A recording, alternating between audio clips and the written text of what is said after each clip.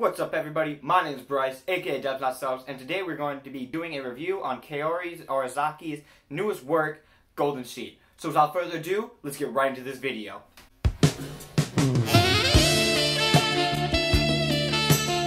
But before we get to this view, quickly I just want to say, manga tubes kind of had a lot of controversy in the last little bit with Lanzi and now this Low Holy Manga Hall thing. There's been this little bit of drama. I don't know if that's because I finally starting to get into MangaTube and starting to notice all this stuff, but man, there's been some problems and whatever. But anyway, that's not what this view is. I have my opinions on it. I was thinking about doing my stuff, but I'm like, do I really want to get into drama? But then again, drama equals views, so it's like, but that's not what this video is about. So as further ado, let's get into the actual review of Kaori Ozaki's Golden Sheep. All right. First up, let's give them a little synopsis of what this is. Golden Sheep is about this girl, Sugu Miyazaki, who has moved away a long time ago and is coming back to her old town again and decides to reunite with her middle school friends who are now in high school and they're all grown up. So they meet up and she just envisions them as being the same people as they were in middle school, and they seem to not change as much. But soon after their initial meeting, you get to see how they've all changed over life and how the friendships aren't really friends anymore and all the drama and stuff that's involved with what happened while she was gone and how she's kind of stuck living in the past. And this is muted. Anyway, I fixed my mic now, so hopefully the audio sounds better. But anyway, where was I at? Yeah, how they're all different or whatever. So you get to just see how people grow up and people change over time, and that even though when you visit people, time almost stops for you when you leave somebody, and when you come back and see them again, you have that old image in their head of what they used to be like, and they might not be that anymore. And this story really encompasses all about that growing up and changing and just all the things, that crazy stuff that can happen while you're gone and missing from somebody else, and how your old friends can change so much. And it's really good. And it follows the three friends. Other friends other than her there is Sora, Asuri, I believe, and then Suyu? No, Yushin. Yushin is the last one. So Sora he loves creating manga and stuff like this, and so Sora is into manga, and he wants to dream to become a manga creator, a professional mangaka, and he's kind of suffering with bullying and depression and a lot of stuff. And right at the beginning of the book, it starts off with him trying to kill himself inside a car. And then Sugu comes in and sees him, and that sets up for more later in the story. But yeah, this, Sora story, then we have Asuri, who really wants to fit in and does anything to try to become one of the people, part of the clique, and just anything she can, because there's a part in the story right at the beginning in the first meeting where she sees that Sugu has an earring, and then she ends up taking a thumbtack, looking up an online review and doing it, and injuring herself, hurting herself, trying to be like everybody else, because somebody else said it was cool. And then you have Yushin, who has a really messed up kind of backstory when you get to learn about what that is. But man, he's kind of struggling with who he is. He maybe not self-hatred, maybe a little bit, but he hates his family and all this other stuff. I don't want to say what's going in because that's a little bit of a spoiler. But yeah, this story, from the art to, man, Kaori Ozaki's art is perfect for this. It's with a slice of that drama stuff. Doesn't need to be anything crazy, but what she does with you can tell it's a Kaori Ozaki's work. What she does from art style to just the way she creates her characters, the faces, the dresses, and also I really like, as you see, she can play guitar. She plays guitar and stuff. I like the American references they have to it, and I think the songs, I don't know, I have to look them up again to just see, but I think throughout, if he plays more songs, they're going to relate to what the actual topic is, changing, because I think one of the songs in there is Deep Purple Scars, so I'm assuming that song is about changing and all that stuff. But yeah, super good. Love the American references to music and stuff. It's crazy how Japanese culture is so into American music. It just shows how great and vast American music has come and how popular it is, and maybe not only American, British, classic rock, in general, just because there was more. I think Led Zeppelin, who's not an American band, and all that stuff, but classic rock in general, that's what I meant, not American.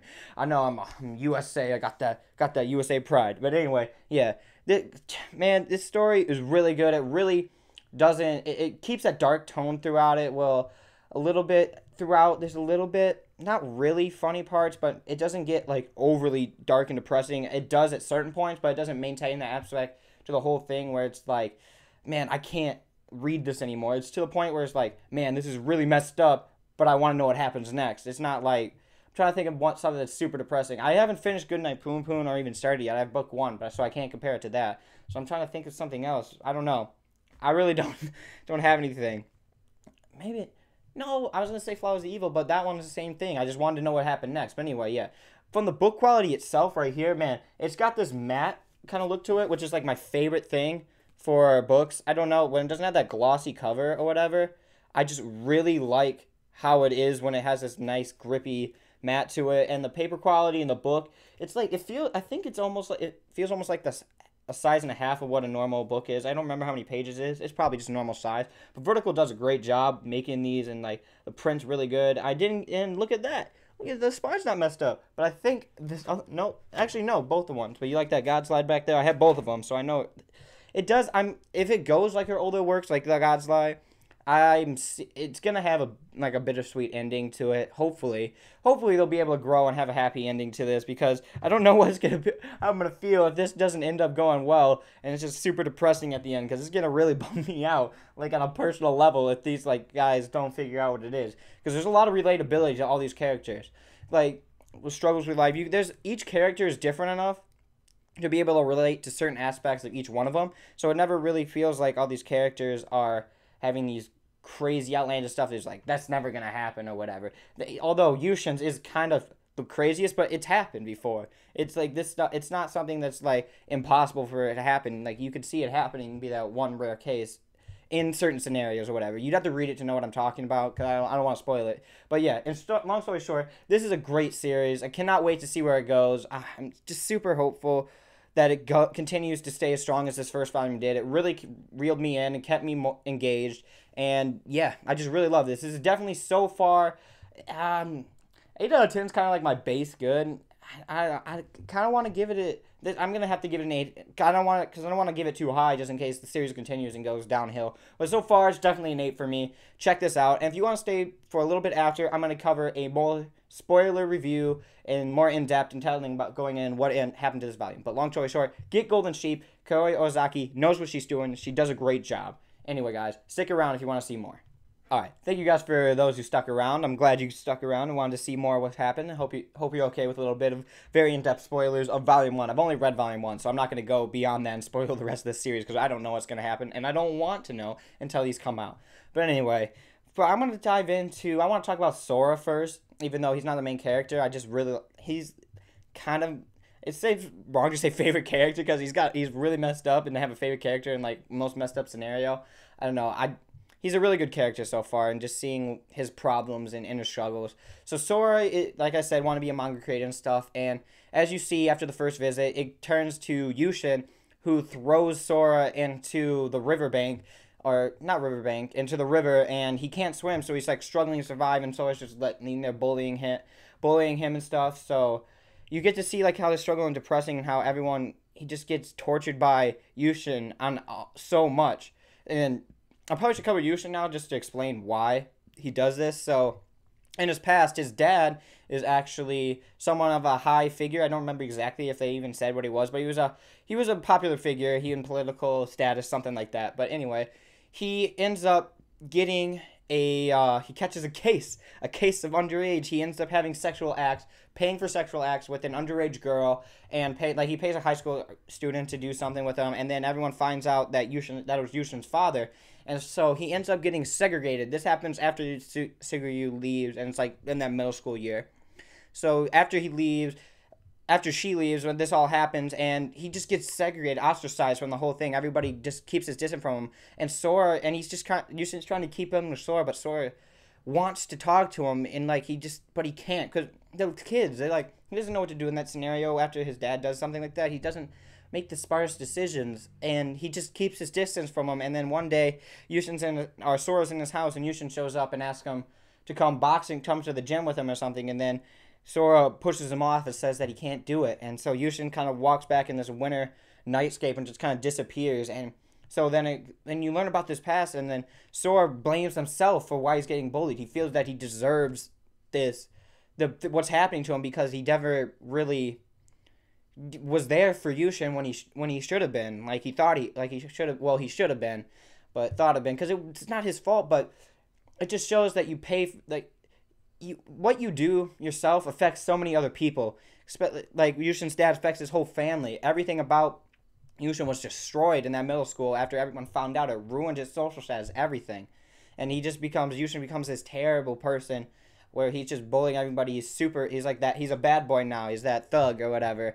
And just like seeing that struggle and how no one was there for him, you can kind of see why he's doing it, even though it's not necessarily right. You can kind of see where it's coming from or why he's doing it. And Sora's just in a struggle, hating himself for what he did, and just his past demons of what he did, wishing he could have changed it, just really, really sucked. It was really heavy and stuff. And then it cuts to a scene later on where he's going to kill himself. He buys charcoal at the store, goes to a car, lights it in there, and then tries to kill himself. But luckily Suigu, I can never say that right. But anyway, Suigu comes in, she with her guitar, the only guitar that her dad gave her. I'm going to come back to Sugu now and then cut back to that story, because I realized I should probably explain that before I went back. But anyway, Sugu, yeah, she gets the guitar from her dad because her dad's, after they move back to Old Town because her dad, like, her mom breaks up with her dad or something like that, divorce or something.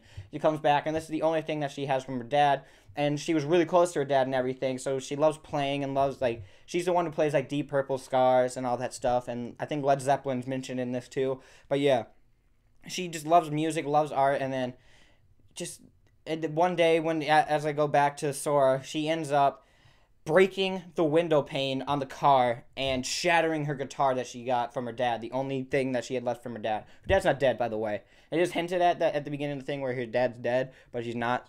But you went to the spoiler part, so that's your fault. But anyway, yeah, they end up breaking that, and then he asks Sora, because she just sees how Asuri, who wants to be with him, ends up ostracizing Sugu because she ends up getting attention and stuff when she comes back, and she can play guitar and likes American music because she seems really cool and everyone's around her. So Asuri ends up segregating her from the community, from the group, and just not letting her be around, and starts kind of bullying her in the sense that she's jealous of him because she has a crush on Yushin, and just because she thinks that Sugu's trying to go for him or whatever, even though Sugu knows that Asuri likes him and was wondering, it has this thought later on or in the middle of the story whether she told Yushin how she feels or not, and is still rooting for her, and she has nothing but love for her, but Asuri misunderstood and assumes, and you know what they say about assuming, ends up destroying this relationship they have, and just Yushin eventually at the end of it ends up right before Sora ends up going to kill himself, he's bullying and beating him up, and then takes Sora's dog, who backstories is like the one thing that Yushin wanted to be remembered as before this whole scandal. He says, looks to Yushin like this whole dog thing and shows how he used to be super caring and everything. And Yushin tells Sora to remember the real him, and then he promises, which goes back to why Sora hates himself and why he wished he could have been there and everything. But yeah, after Sugu and the destroying guitar and making sure he doesn't kill himself, they decide to run away. So they run away to another town over the mountains in the small town, end up in the big city. I think it's Tokyo. It might not be, but anyway, they end up in the crowded street just randomly meeting Sugu's dad, who ends up with a broken guitar. He gives it back to her dad, and her dad freaks out and is like, "Why did you break this?" and everything, but ends up figured out he can fix it. It's going to take a lot of work, but he can do it. And so when they're running away, Sora and Sugu her dad ends up sending him to this old man who we haven't really known yet. It just pops up to him at the end, and it's the end of the story. But yeah, that's everything so far in Volume 1. Like I said, super good, super dark. It's just, the message is very good, very meaningful. It's a very thought-provoking series. And if you don't like that darker aspect and slice of life stuff, I don't really know if you'll like that, because this is very dark, very slice of life, very meaningful and stuff like this, and just the way it shows how kids grow up and just the suckyhood of adulthood and real life and all the bad things that can happen to us. It really hurts in a sense, but it's very, very well done and a very good storytelling. But anyway, guys, I really love this series. Like I said, 8 out of 10, and just check this out. Trust me, you'll love this if you like your slice of life drama. But anyway, wait. Before this video ends, I meant to do the Uchi Cell thing, the creative challenge. I have not forgot about it. I'm gonna do it tomorrow though. Golden Sheet came out and I was like, I gotta do a review on this, so I just postponed it to one more day. My plan is to have it Wednesday, so please bear with me while I'm getting that. Well, I'm gonna get this done as soon as I can. It's gonna come up tomorrow. Is my plan. But anyway, guys, thank you so much for watching, and I'll see you in the next.